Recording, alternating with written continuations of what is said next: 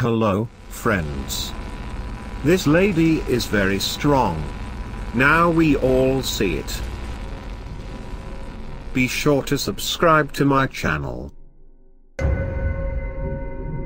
The walls were laid bare, revealing moss, other lichens, and molds that had been festering under them for untold generations, exposed to the dark interior of the house. It had been abandoned for 25 years, the beams eroding, the stairs falling into ruin, and all but the old stone fireplace being constantly besieged by time. I stepped carefully and gingerly into the hallway. Breathing down my neck. I whirled swiftly, looking with terrified glances behind me.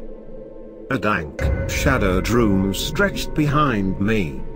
The light of my pathetic flashlight barely served to penetrate the strangling dark.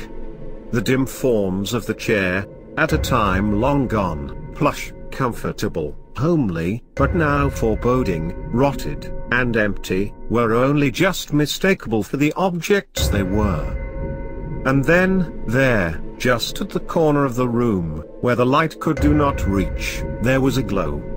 Small, but perhaps something. I pivoted on my heels, my breath coming in ragged gasps, sweat continuing to seep out of my forehead and into my shirt. I was caught between a rock and a hard place, forced with choosing between the room with the light of source unknown, or the hallway. The hallway that seemed to stretch into the black dankness forever. I gathered what bare wits were available to me, and, with the pent-up breath and strained mind, took a step into the room. The chairs and items became somewhat more visible, though, with the rot and the mold, this only served to make the empty house seem more lived in. Each step was a dark guessing game, in which a wrong move would certainly mean death. There were holes, rotted away through the floor, which was big enough to have swallowed me whole. The bare minimum of moonlight seemed to battle its way through the window, and the surviving strands perished in the stagnant air as soon as they were touched. The light grew slowly closer. Step by step, feet by feet, I had made my way closer to the light. I stood there, staring at it with an intensity known only to a scholar when presented with a new finding. It captured me. It shouldn't be here. It has no right to be. Out of the dark, a creak.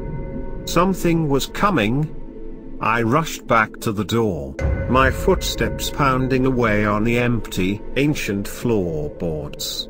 I stole a risked glance back towards the light. It was gone.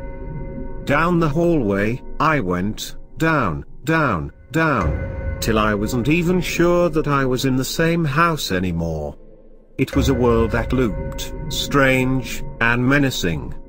The same wall tiles, over, and over, and over, the same knots in the wood of the floor, the same carpet, same and same again, till I thought in my mind that it would never end.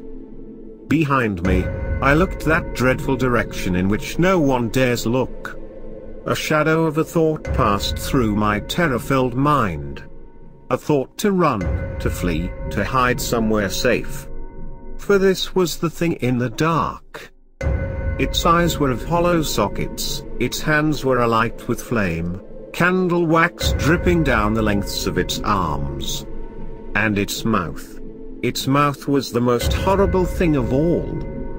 It was carved, shaped to be identical to a human's, except on waxy skin, contorted in a way that broke the heart and shocked the mind, weakened the soul and twisted strength.